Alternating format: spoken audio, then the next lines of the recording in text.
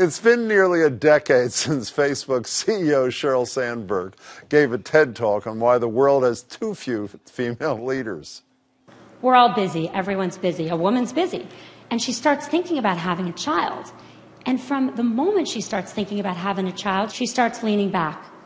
And a few years later, Sandberg followed up her talk with a book urging working mothers to lean into their careers.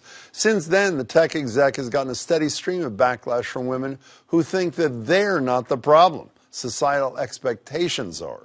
Women like Sarah Friedberg, a working mother of 3 from Needham, who recently took her frustrations to Facebook, and a 1,054-word post that's been liked more than 70,000 times. Well, here's 72 of those words that she wrote.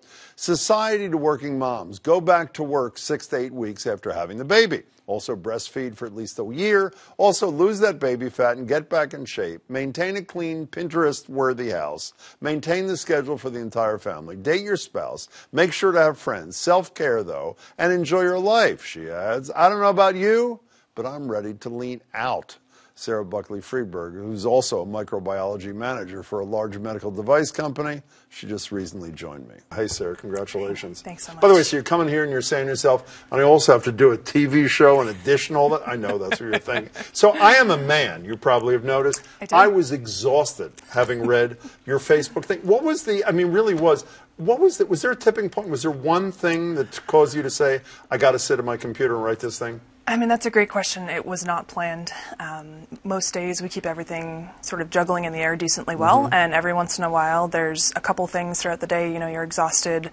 You know, one of your kids is really upset about the kind of spaghetti you made, and I just needed to vent somewhere. So was it the spaghetti that did it? Actually was the spaghetti. No, it was not. It was. We made the wrong kind of pasta. For which you have 3 kids, right? Yes, all the young. middle one. I don't know, 3-year-olds have a mind of their own. So was it against the wall or just a little tantrum kind of experience? It was the wrong shape spaghetti, and it was a 45-minute, like, inconsolable offense to his... So I know I shouldn't laugh. So no, what kind of, the feedback I've seen with a very occasional, then don't have kids, it's been incredibly positive and supportive, yeah? It's amazing. The vast majority from both men and women has been incredibly positive. When you sat down here, you told me I'm a huge introvert. So how weird is this whole, I mean, you've done international news stuff, not just local stuff. You've been all over the planet, everywhere. And I mean, that wasn't the intent when I wrote that post, and it's the most surreal thing in my life. So has it been cathartic? Has this helped you? I mean, I know it doesn't solve your problems, but having so many women and men, as you say, I get it, I empathize. Does that help, or does it not? It does. I think it's a conversation that people don't talk about enough, that, hey, it's hard. Even if you love the choices you've made in your life, there's days that are hard, and not everyone gets it all done. So when your husband read this, where did he move to? Does he have his own place, or what did he do? So he understood that I wasn't complaining about my life, my job, or my husband. It was, what are the expectations for the working mom today? He is an amazing partner. He probably does more than half of the kid work. Was this like a stream? What time? I forget. I read it. What time? It was 10 p.m. And it was like a stream of consciousness thing, like you're typing as fast as you're thinking, or what was it? It just exploded out of your body? Yes, and I'm kind of, again, an introvert. I'm kind of sarcastic and humorous, and it was sort of a funny take on all of these things we are expected to do that you can't possibly get all those things done. So have you spent the time saying, is this societal pressure? Is part of it self-imposed? I mean, where does the blame fall, for lack of a better word? It's definitely both. I think society has different expectations for the working mother and someone made an interesting comment on my post. Have you ever heard the term working father?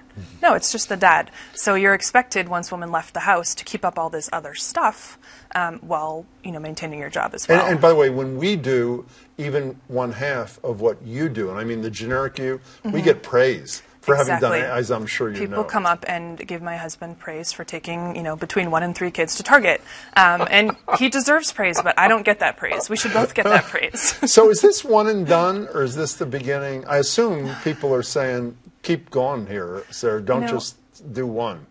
People are saying that. And again, the introvert in me is like, this is this is different for me, but I have this sudden platform where people are listening to my voice, and I think, I owe it to people to keep this conversation going. What is the solution? Is it governmental? We are about as unkind to working mothers in the United States as virtually any Western civilization. Mm-hmm. Is it a cultural change? Is it employers? Does it take a village? I mean, can you preview the next post?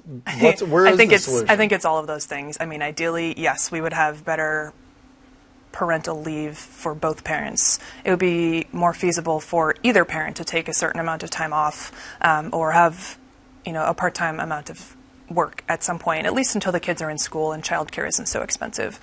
Some sort of universal childcare. Mm-hmm. Other countries have that, and it allows both parents to work if they want to. And then just societal expectations as well. Do you want a little advice? I know you're dying to come for it. Why Why not? How old was the kid who was with the spaghetti? 3. Okay, when next time you're serving the kids spaghetti, hand the 3-year-old a can of Chef Boyardee and a can opener and say, you're on your own. Is that? Yes. That'll work, don't you think? Totally. He will love that. He'll eat it. It's a pleasure. You did a great thing. Thanks so much.